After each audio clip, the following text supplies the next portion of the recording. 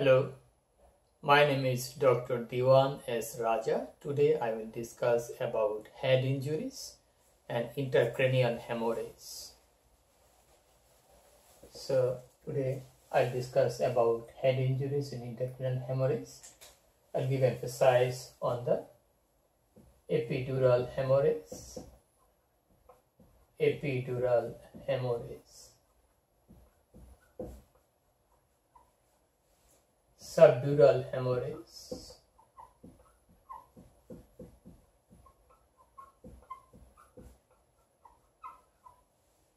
subarachnoid hemorrhage,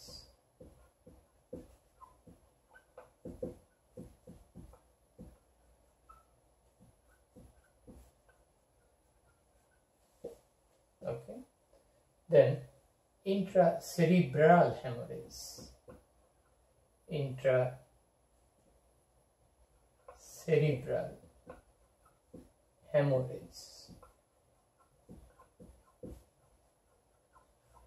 I'll also emphasize on the head injury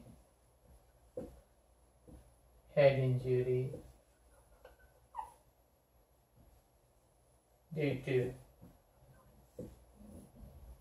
to fracture of the base of the skull, fracture of, you can say very easy way, so fracture of the base of the skull. Okay, and we find out some of the signs and symptoms.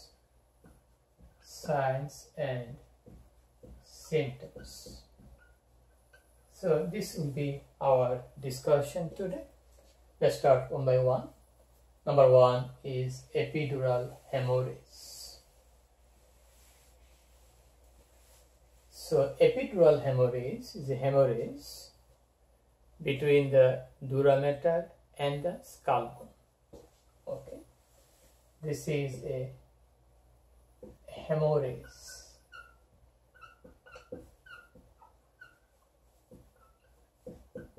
between the dura mater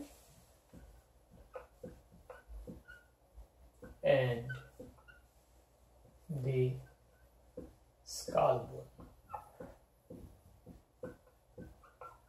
Okay, we got the epidural hemorrhage between the dura mater and the skull bone. Commonly at terion, common site, commonly at terion. So what is terion? What is terion? You must know that part. What is terion? Terion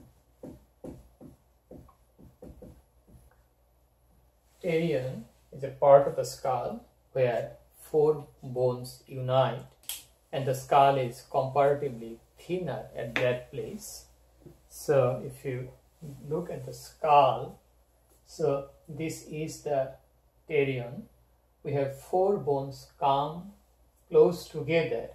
This is the parietal bone, this is the frontal bone, this is the temporal bone, this is the sphenoid bone. Okay, so we got four bones.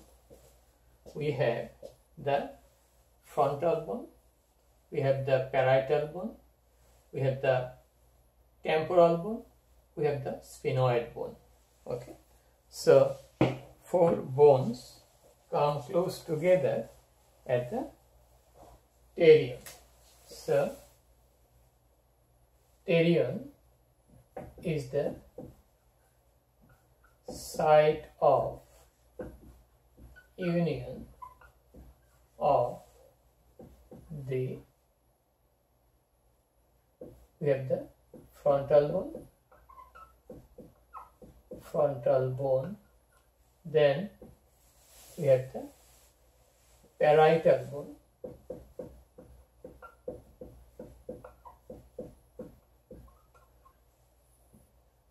temporal bone,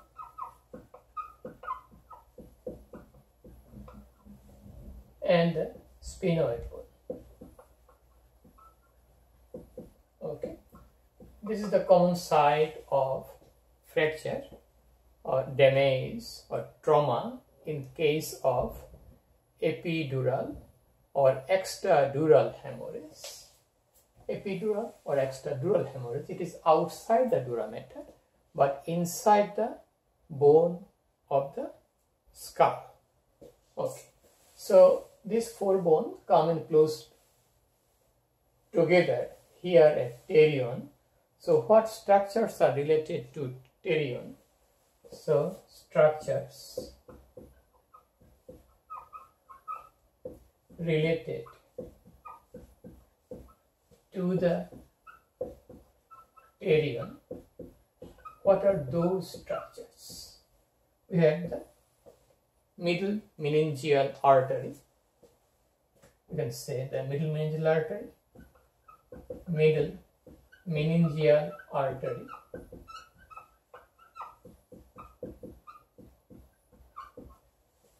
and the anterior division of the middle meningeal artery is most commonly damaged in case of epidural hemorrhage. It is the anterior division of the middle meningeal artery.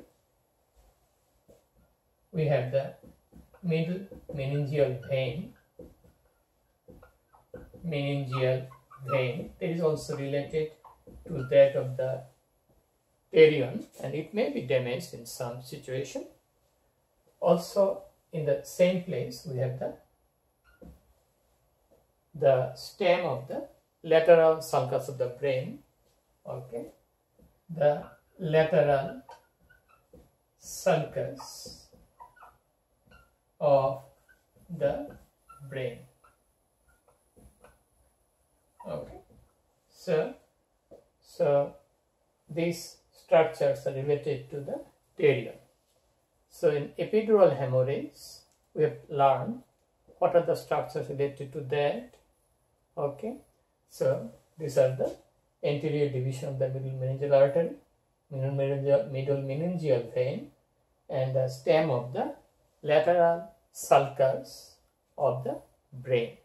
Okay, so we got the terion, we got the structures related to the terion, and we found that the epidural hemorrhage is the hemorrhage between the dura mater and the skull bone. And we know that dura mater has two layers. One is the periosteal layer, another one is the meningeal layer. Okay, so periosteal layer we can call it endosteal layer, and the meningeal layer. So this is the bone here, the skull bone, and this is the fracture of the skull bone, and our dura mater is here. This is dura mater. This is the dura mater. Dura mater.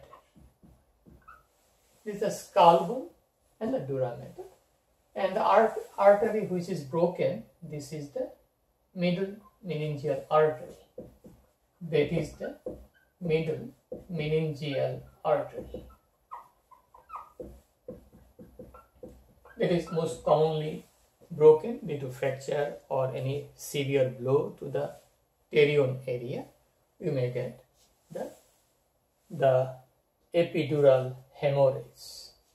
So what is the classic presentation? The classic presentation is brief concussion followed by lucid interval, then profound unconsciousness and coma. So we will have brief concussion, loss of consciousness.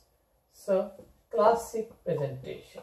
We are now going through epidural hemorrhage or epidural hematoma hemorrhage. Okay, we have classic presentation, What is the classic presentation? We had the loss of consciousness, brief concussion,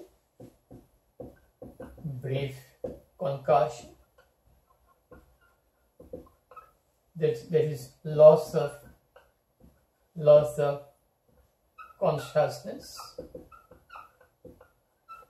Okay, then we'll get lucid interval. Patient got a blow or get the hit of a ball. It may be a cricket ball, it may be a baseball bat on the pterion area. Okay, he lost consciousness, he is on the ground, he or she.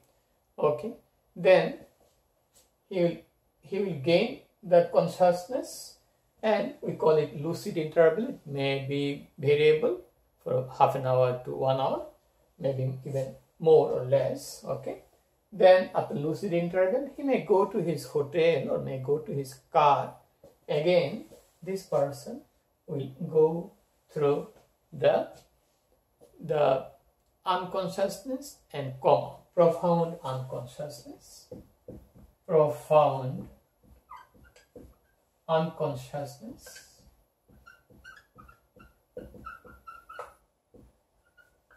and coma, and it may lead to death of that person.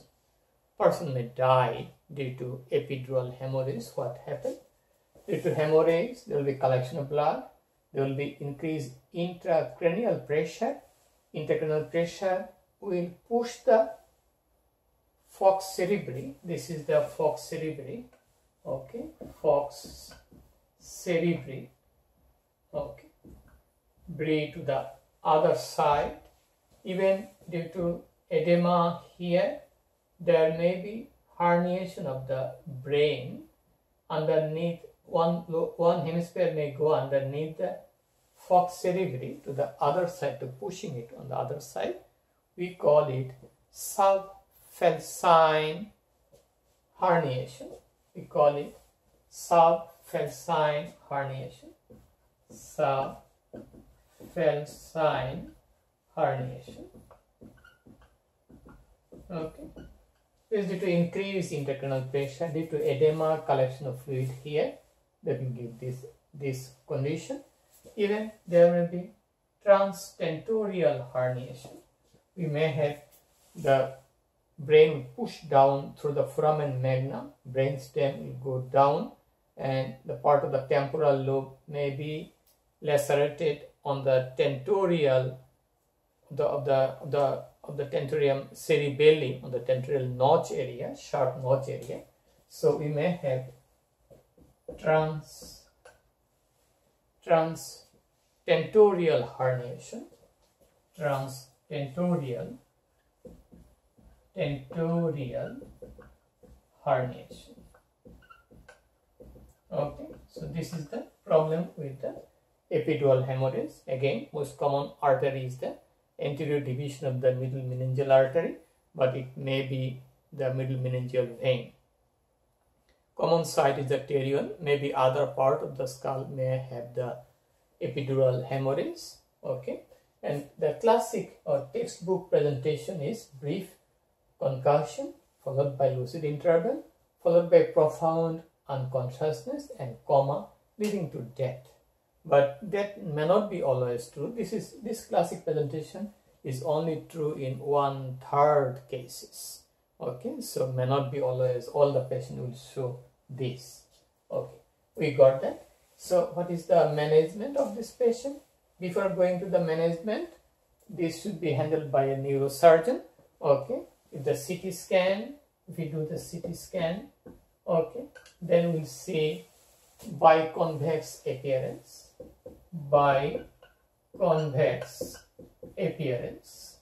of the collection of blood. Okay, we got that, and it should be handled by a neurosurgeon in emergency. Okay, so surgeon will do either bar hole or craniotomy and they will remove the surgeon will remove the blood clot and repair the bleeding vessel. Okay, that's all about the epidural hemorrhage. Now we'll go to the subdural hemorrhage. Subdural hemorrhage. Subdural hemorrhage.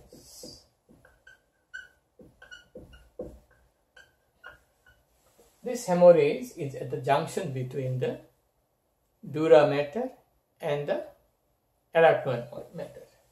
Okay, this is the hemorrhage near the junction of the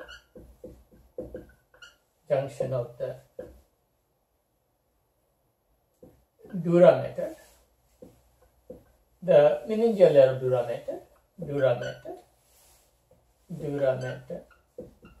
and the arachnoid mater.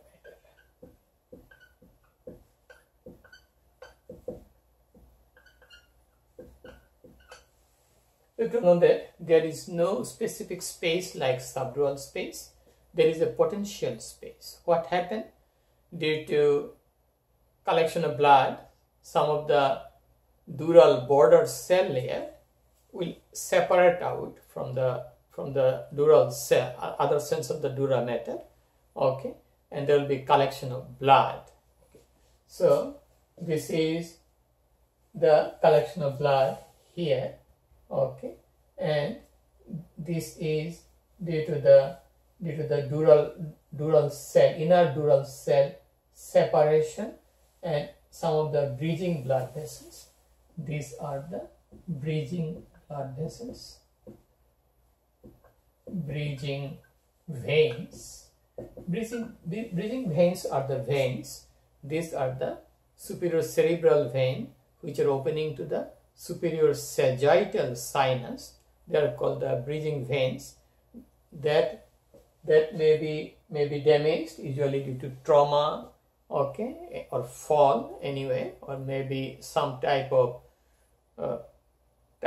abuse that may cause subdural hematoma. Dural border cell layer rupture layer forms the subdural hematoma. There will be rupture of the bridge veins. These are the superior cerebral vein which are opening into the superior sagittal sinus. Okay, so that is the subdural hemorrhage or hematoma, and usually the patient may have lost consciousness. Okay, so we may get some type of symptoms, impaired consciousness, or there may be some neurological deficit, or it may be asymptomatic even sometimes, depending on the extent of trauma. Okay, there is a subdural hematoma or hemorrhage. Hematoma means collection of blood, little bit clotted. This is hemorrhage, fresh blood here. Okay, both are same. This will be it will be converted into hematoma eventually. Okay, so there is the subdural hematoma. So in our CT scan, what we'll get? In CT scan, we'll get crescent shaped feature. Okay, subdural hematoma or hemorrhage hematoma. We'll get crescent shape. Crescent shape lesion in the CT scan, computerized axial tomography scan. Okay, that is here. So we got epidural hemorrhage. It is lens type. Lesion in CT scan. It is lens type, like a biconvex lens. And this is subdural hematoma. It looks like a crescent shape appearance. It is at the junction between the dura mater and the arachnoid mater, but in fact it is formed by the inner dural border cell. They split it due to the damage to the bridging veins. This is another bridging vein, bridging vein. Okay, and this is our superior sagittal sinus. superior sagittal sinus. Okay, we got that, and this is the fox cerebri here. We got that, the subdural hematoma. Again, this should be managed by the neurosurgeon, and surgeon will repair that condition, the problem, and remove the blood clot. Okay, we got the subdural hematoma. Now we go to the subarachnoid hemorrhage. Subarachnoid hemorrhage. Subarachnoid hemorrhage. Okay. Subarachnoid hemorrhage may be traumatic, may be atraumatic. Okay. It may be traumatic, or it may be atraumatic. Atraumatic.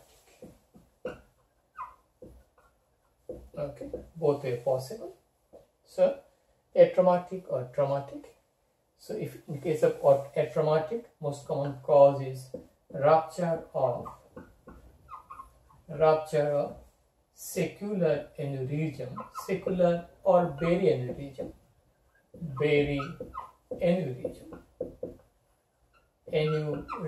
aneurysm is the abnormal dilatation of the blood vessel, especially the circle of Willis. We know that circle of Willis formed by the vertebral artery, then the basilar artery, posterior cerebral artery, okay, internal carotid artery, okay, then we have the middle cerebral artery, anterior cerebral artery, okay, and we have posterior communicating artery here, and we have the anterior communicating artery. Okay, so we got the circle of Willis. This is the basilar artery. Okay, this is the vertebral artery. Okay, this is the anterior cerebral artery. Okay, and this is the middle cerebral artery. Okay, so we got that. So usually there may be a aneurysm just like a berry here, maybe multiple, maybe one more here, but usually on the anterior aspect, more chance to get berry aneurysm. Due to berry aneurysm, there will be a traumatic due to hypertension or sudden increase in intracranial pressure due to cough or constipation that may rupture this berry aneurysm, that will lead to atraumatic subarachnoid hemorrhage. So it may be enhanced by hypertension, it may be associated with polycystic kidney disease or fibromuscular dysplasia or congenital vascular abnormality, okay, or it may be associated with some type of blood dyscrasia or some type of blood diseases. So that may be ruptured and will get the subarachnoid hemorrhage. Okay, so we got that, the traumatic and atraumatic type of subarachnoid hemorrhage. Subarachnoid hemorrhage is present in the subarachnoid space. Subarachnoid space, this is the dura mater, this is the arachnoid mater, this is the pia mater, okay, that goes to the brain, pia mater, okay. So pia mater, we have the arachnoid villi here, arachnoid trabeculae of the arachnoid, okay. So we got the trabeculae of the arachnoid, and this is a real space, and there will be blood here, blood will be in the subarachnoid space. And subarachnoid space, what is the presentation? A classic presentation is severe headache. Okay. Due to meningeal irritation, so we get also neck rigidity. We may have other signs of meningeal irritation like Brudzinski sign, Karnik sign, positive. Okay, and most common is the severe headache. What type of headache? This is the worst headache in one's lifetime. This is the worst headache in one's lifetime. We call it thunderclap headache. Thunderclap headache. Okay, so this is usually a patient around 35 or 40.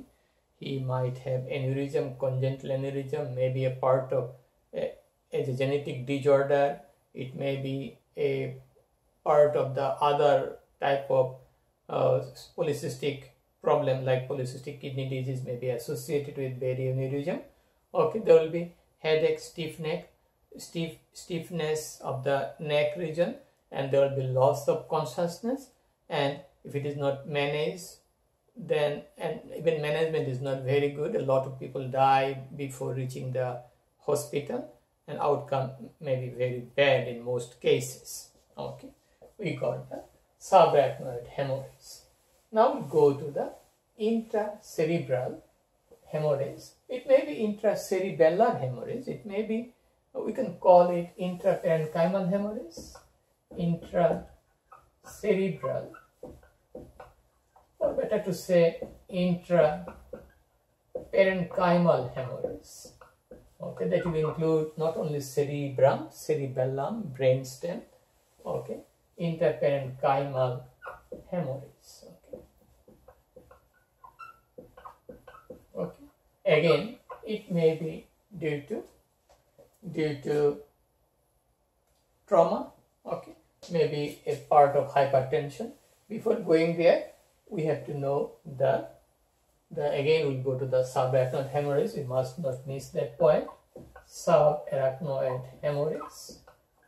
Okay. Hemorrhage. In subarachnoid hemorrhage, if we do a lumbar puncture, we'll get RBC. Okay. So red blood cell is found in the lumbar, in the CSF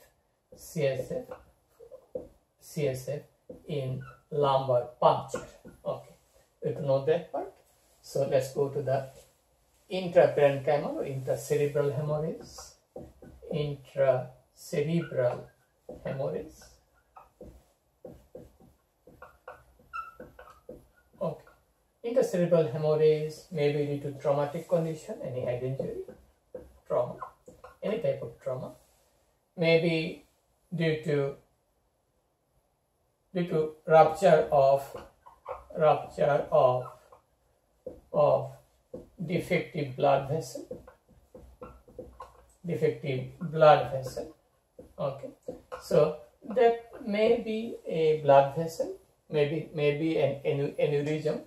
Okay, maybe rupture of aneurysm there, rupture of aneurysm. Aneurysm means abnormal dilatation of the blood vessel, like that. Okay, or like that, abnormal dilatation of the blood vessel, that is the aneurysm. It may be congenital, it may be gradually developed due to complication of hypertension. Okay, intracerebral hemorrhage, it may be a part of blood dyscrasia. What will happen depends on where is the site of lesion. Okay, one of the common site of intracerebral hemorrhage is the lenticulostriate branches. Lenticulostriate branches of the middle cerebral artery, from the first part of the middle cerebral artery.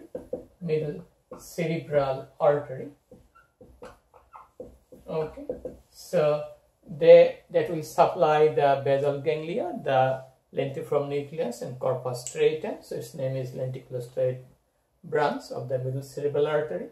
It also supplies the internal capsule. Okay, the descending fibers and ascending fiber. So depending on the site of lesion and amount of lesion, person may develop paralysis. Okay, and may lead to death. Okay, intracerebral hemorrhage may be due to that problem, or also intracerebral hemorrhage may happen due to bleeding inside the brain tumor. Bleeding inside the brain tumor, or maybe bleeding inside and in an infarct. Okay, bleeding inside an infarct. Okay, so it should be managed by the neurosurgeon or on the neurology department. So intracerebral hemorrhage, we got that. It may be traumatic, may be atraumatic due to congenital defect in the blood vessel, maybe aneurysm as a part of the late stage of hypertension. Okay, it is one of the leading cause of death. It causes stroke, okay, or cerebrovascular accident. Okay, we got that. We got the intracerebral hemorrhage. Then we'll go to the fracture at the base of the skull. Okay, fracture, or we can write this fracture at the base of the skull. Okay, base of the skull. How can we say a person has fracture base of the skull? We have many clues for that. Number one, we may have, our patient may have raccoon eyes. Okay, raccoon eyes is same as black eye.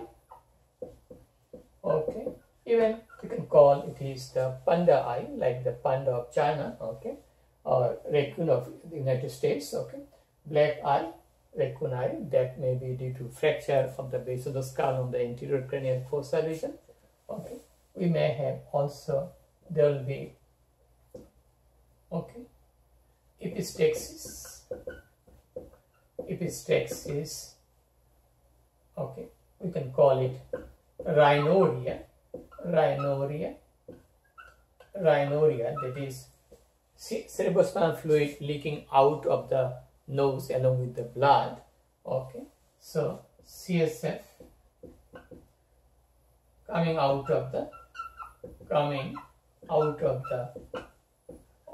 nose. It is another reason to believe that person has anterior cranial fossa fracture, base of the anterior cranial fossa fracture, raccoon eye, and we have epistaxis. Okay, in case of middle cranial fossa, we have also otorrhea. Otorrhea,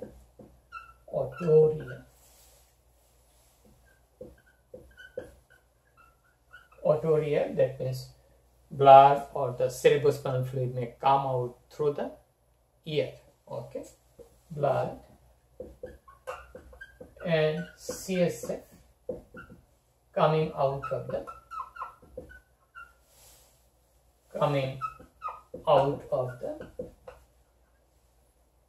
the auricle. Okay, we get otorrhea. We may have hemotympanum. There may be collection of blood in the ear, internal ear, and also the middle ear. Okay, so we got otorrhea. Then we may have another sign that is called battle sign. Battle sign is the post-auricular ecchymosis. Okay, that is post-auricular